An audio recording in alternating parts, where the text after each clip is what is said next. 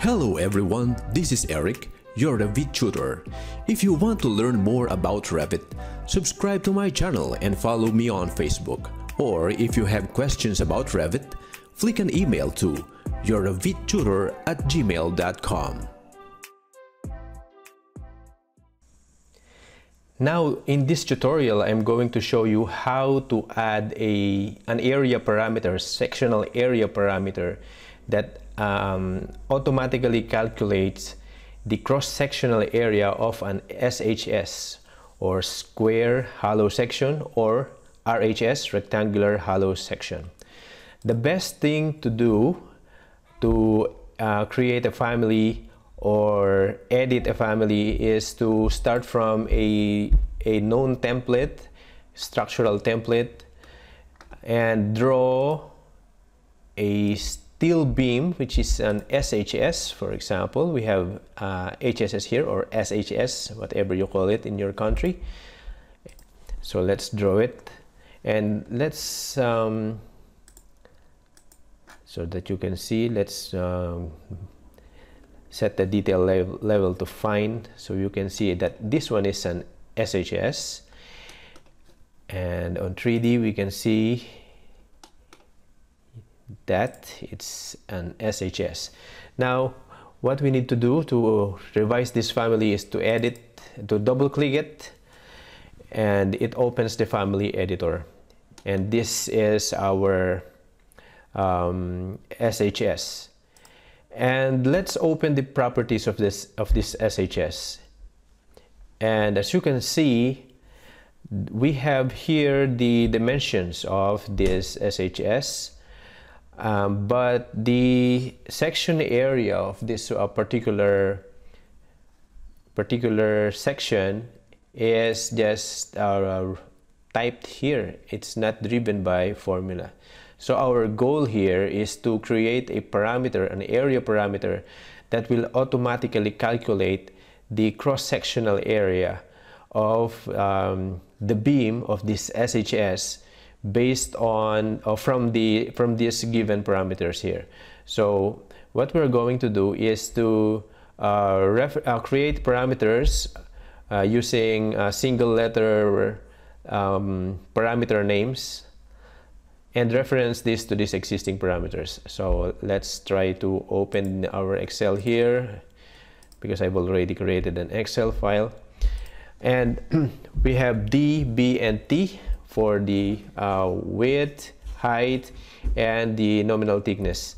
So let's create a parameter, a length, and under dimensions, and let's set that as a D, and then click OK.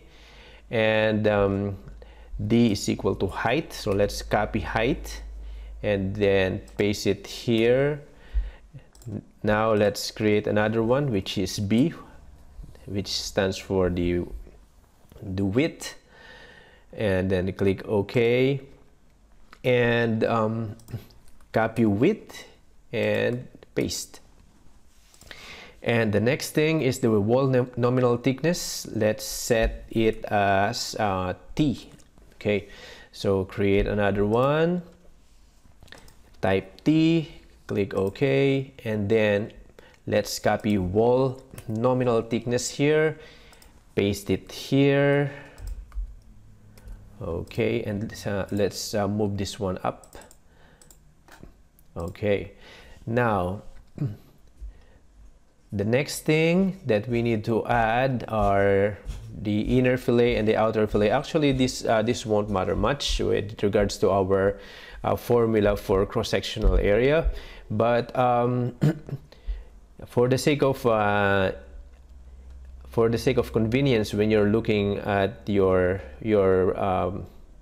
properties window, you might need, or you might want to see every parameter that you want in just one section or area of this window. So let's reference also the inner and outer fillet. Okay, for inner fillet, we can also type inner fillet, but we can use a small letter F for fillet, so it won't mess with our existing one, because the existing one is capital F. Let's see what happens if we type capital F for inner fillet. See, it will prompt an error. A parameter with the name inner fillet is already defined. So in Revit, we can trick Revit by just making it small letter, because Revit will count that as another parameter because it's small letter F. So that's easier. So let's click inner fillet.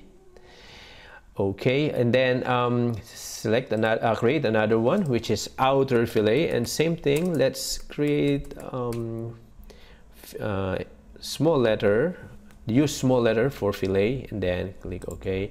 And let's just copy inner fillet here and outer fillet here in our formula bar. Now let's move this down, because the most important ones are the ones that we want to see at the top. So okay, so maybe we're ready. Okay, now let's but before that, let's click apply and OK, and set our unit.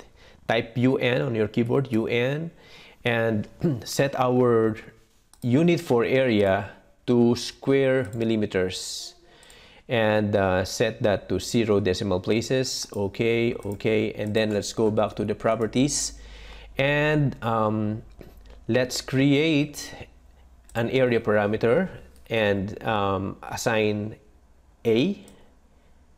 Let's say A. Okay, let's A, and here under type parameter, let's select area, and under group parameter, under let's for the ease of looking at the window, let's put it also under dimensions, so that when you look at your window, at your properties window, it's all in one place. So dimensions. All right, now let's type OK, and let's move this downwards. I want to see it under thickness, so that's it. And now let's type the formula. What's the formula for the area, cross-sectional area of the square hollow section or rectangular hollow section? Well, basically it's just the area of the big rectangle minus the area of the small rectangle inside the hollow section. So we will just subtract the area of the hollow area from the total area of the section, and that gives us the area, the cross-sectional area of the steel. Of course, there are some discrepancies because of the fillet, but we